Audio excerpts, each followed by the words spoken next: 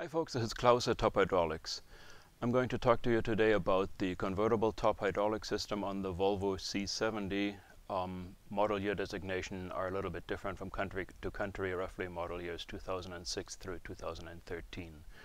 The hydraulic top in this car is pretty awesome. It's been very well engineered, and I'm going to show you what can go wrong on the hydraulic end of this, and with the good news, show you how to fix it, how to take care of it. Top Hydraulics rebuilds hydraulic cylinders, makes new hydraulic hoses, rebuilds pumps. This is what we do all the time, and that's why I'm going to talk to you about it. So the convertible top system, you've seen it in action. It folds very nicely. It's quite a feat of engineering how the three panels fold on top of each other into the trunk and still leave room for luggage, and even have the feature of load assist, where if you want to load the trunk you push a button and the lowered top raises up a little bit inside the trunk so you can fill the luggage area. Anyway, what can go wrong on the hydraulic end here? Well, let's talk first about what's in the system hydraulically. We have a pump that is in the forward lower area of the trunk, and it feeds 11 hydraulic cylinders in total. Let's go over those cylinders in detail, what they do. We'll start in the rear. We have the two boot lid or trunk lid cylinders that flip the trunk lid backwards. We have a distributor here that gets fluid supplied from the pump to the distributor, from the distributor then to the to some various cylinders.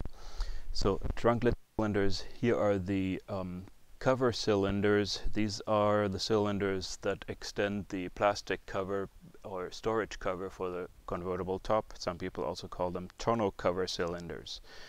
Again, one each on each side. Here are frame lock or rear frame lock cylinders that latch the rear portion of the convertible top down. Here we have the master cylinders or main lift cylinders. They are mounted roughly over here, that will lift and retract the main portion of the convertible hardtop. Here we have the roof cylinders that are mounted roughly around here, and that mostly moves the front portion and the mid portion of the roof around and latch them to each other. And lastly, we have the front lock cylinder that is mounted in the top panel in the center in this direction, and it moves the locking mechanism to lock the front of the hardtop to the windshield header. The hydraulic cylinders will fail at some point. How soon they fail depends mostly on the age of the car and on the temperature climate that it's been exposed to.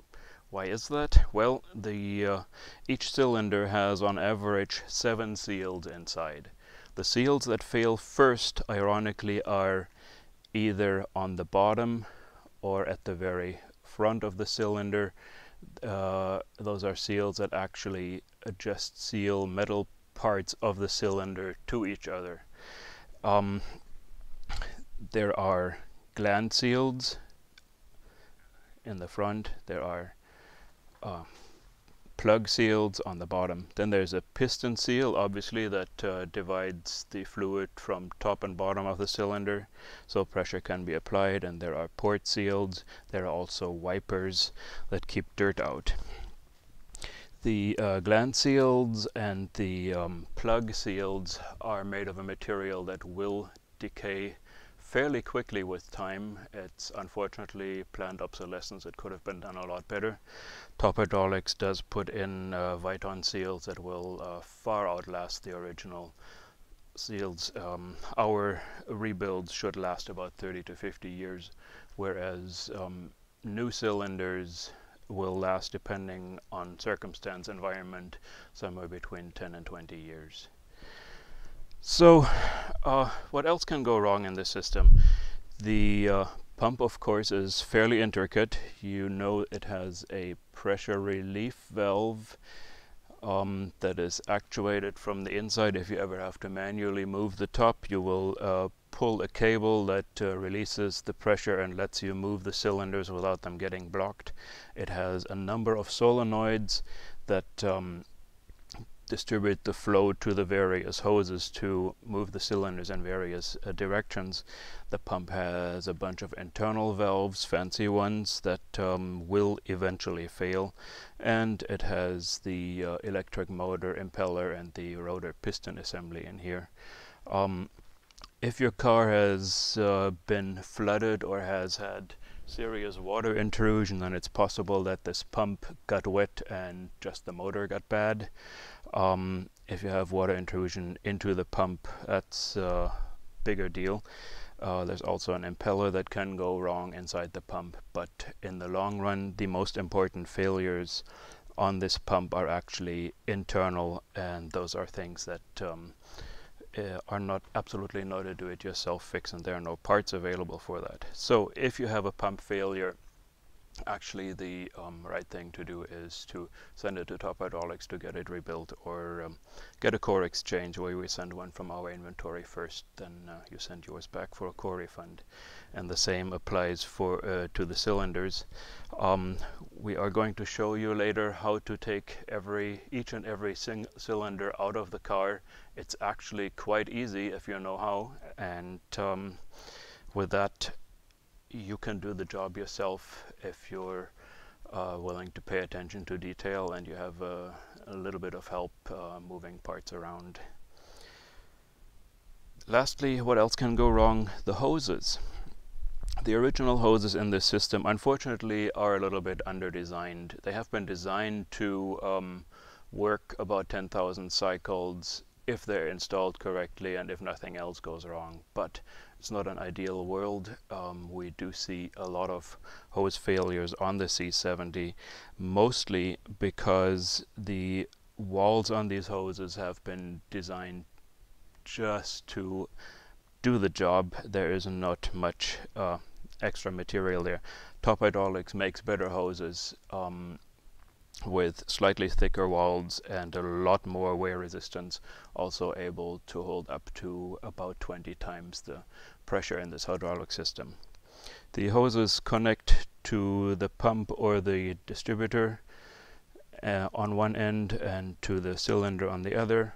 They're fastened to the cylinders with clips that slide in these rails, so they're actually easy to take out. And the main part about removing these hoses is just to keep track of how they're routed and put them right back the way they were before. You do not have to preemptively replace any hoses in your C70.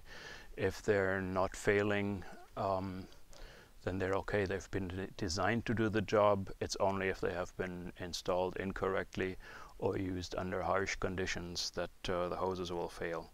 Whereas the cylinders positively will fail at some point, and at some point you will want to replace those cylinders. Again, easy job to do, and you may well consider doing the whole set in one go instead of one cylinder after the other, because what happens is if you have a cylinder failing on one side, well, the seal in it has aged. All the seals in it have aged. The first seal that fails has aged to a point that it leaks.